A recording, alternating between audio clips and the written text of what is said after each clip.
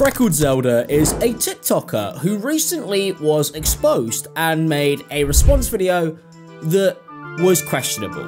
Yeah, I don't know if she knows that that's not the best way to prove that you aren't racist. That's probably the worst thing you could do. That's actually known as the worst thing that you could possibly do. And it was done in a crazy way. Well, I did a video on this yesterday, and I'm back today because there is so much stuff. You know, I only found out who this person was yesterday, but after finding threads, watching some other YouTube videos that I hadn't seen, and just kind of scouring the internet, I found so much information on this person, which is crazy. They're originally accused of being like homophobic, Islamophobic, ableist, and also accused of like being really inappropriate with a minor.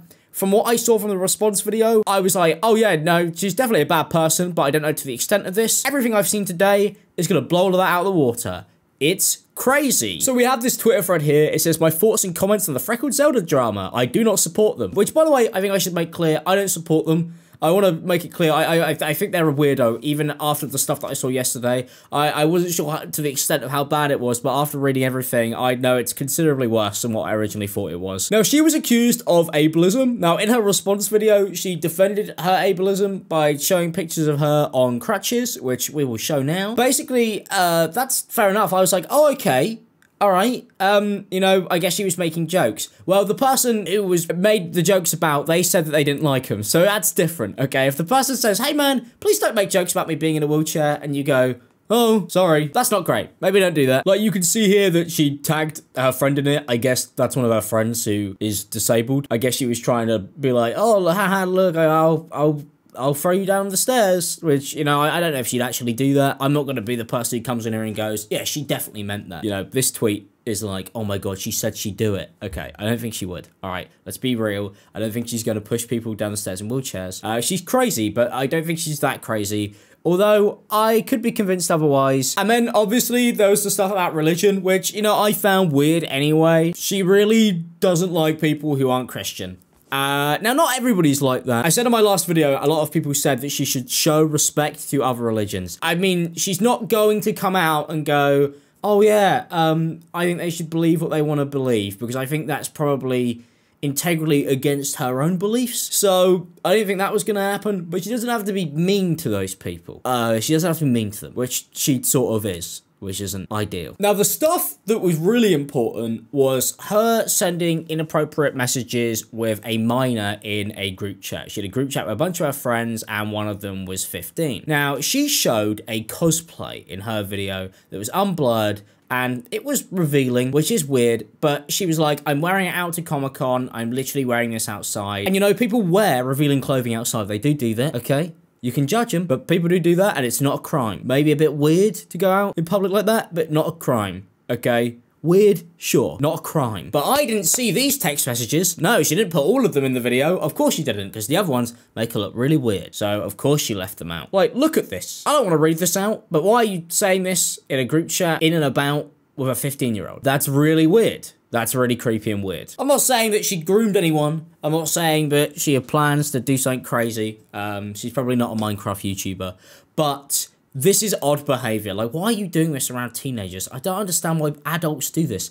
Like, refrain from having some sexual conversation with a kid, okay? Is it that hard? And then there's also stuff on here that's like accusations saying apparently she would walk around constantly at conventions, people would ask for pictures, and then she charged them for the pictures she asked for, and would also ask for free stuff because of who she was. Which, hey, I know influencers who are like that. It's weird. It's really strange behavior. And when I say know them, I don't mean they're my friends. Obviously not, as in I know they exist. One of them is called Alphabet. We've talked about them on the YouTube channel before. You might have heard of her. And here's Amy, who was one of the people who was in the wheelchair who Freckled Zelda would take the mick out of for being disabled and would send like the threatening comments and tag her in. This is what she said. She said, Freckled Zelda, a creator I used to be friends with, lied to me, actively deceived me, and encouraged and liked and tagged me in comments where her fans called me slurs, wished me death, and said awful things about me and my disability. So yeah, Freckled Zelda, not a great person, okay? I think we can put that one to bed. Not a good person. I do think it's important to be clear that she didn't send nude pictures in the group chat. That's important. You don't want to get stuff like misconstrued here. But having weird conversations sexually, that's strange. Colleen Ballinger did the same thing, and that was wrong. I don't think Freckled Zelda is 45, but that doesn't really make it any better. I also made a comment in the last video where she was like playing the ocarina. That's what she got famous for. And I said, oh, you should like avoid the ukulele. And then in her apology video, she brought up that she had cats. And I said, oh, yeah, Colleen Ballinger didn't do that, so we can forgive her. But then I remembered, actually, Colleen Ballinger did do that, didn't she? She did bring up her 2 Persian cats. The only thing I've ever groomed is my 2 Persian cats. So, what is it with people who are famous for playing an instrument, bringing up their cats? By the way, mine are down there. You can't see them. They're sleeping. I will not bother them. But if I ever need them, they're only an arm's width away. There's always something hilarious about drama when it's put on Twitter, though, because you've got, like, the trigger warnings. I'm not saying that trigger warnings are hilarious. But, it says, homophobia, transphobia, ableism, video, forced religion, mentions of incest. Jesus Christ.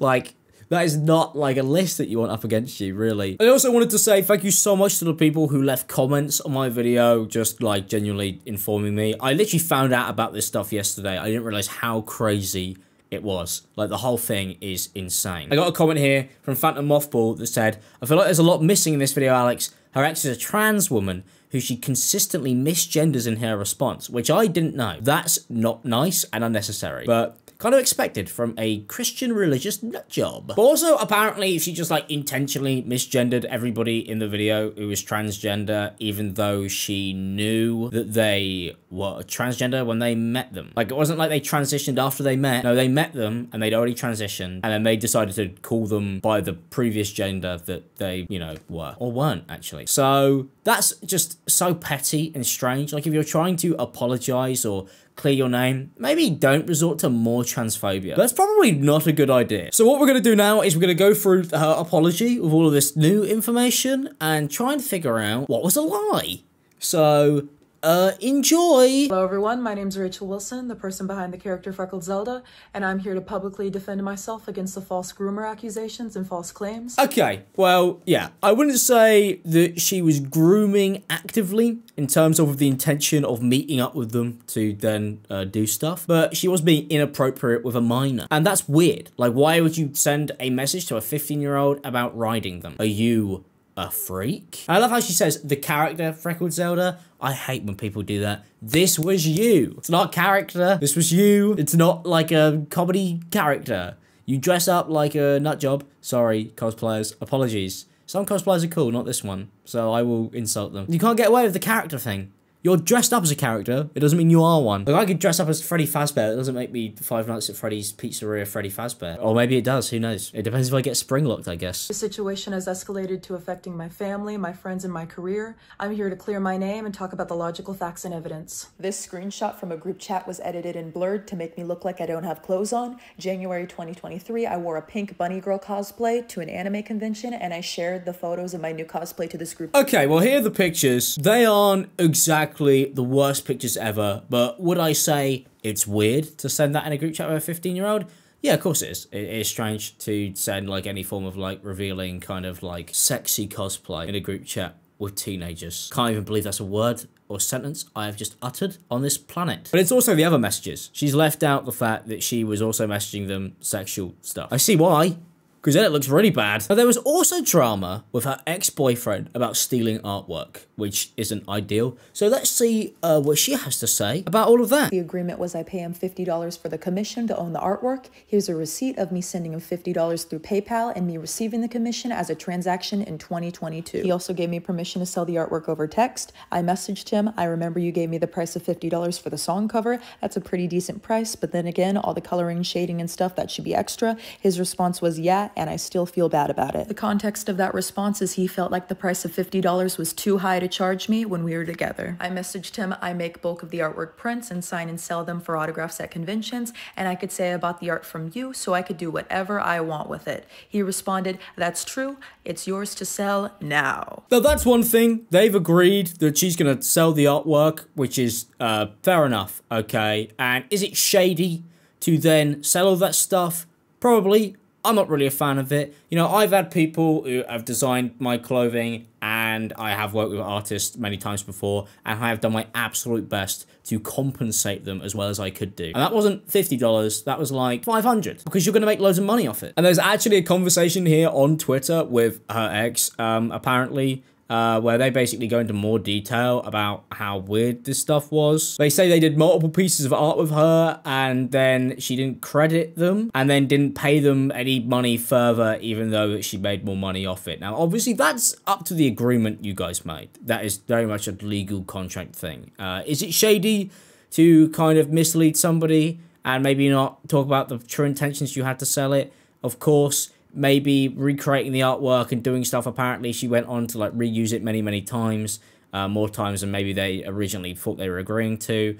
You know, that's obviously not ideal. You got to have those conversations, okay? But that's business, and it sucks. And I don't want to go into that because, frankly, it's between those two people. It's not between me. But she did go on to untag the account from all the art promoting the stuff. And that's just mental and really petty and so dumb. And then she changed it to the old name but didn't tag the account. So she just, like, cut this person off completely. Which, you know, that, I guess, wasn't part of the original agreement. And it's also just a weirdly petty thing to go back and do. But then also she used her ex-boyfriend's old name. Like, was dead naming them all the time, and apparently even said that she believed that they were lying about being trans and thought that I was lying to her because I didn't tell her sooner, which is crazy. But what do you expect from a Christian religious nutjob? They're just clearly a bad person, and also they're using religion to hide behind it, and now they're preaching this crazy positivity stuff to give the exterior look as like they are one with God, and that means they can do no wrong, and that they're following God's way. So, yeah, they're just disrespectful. They're a disrespectful person.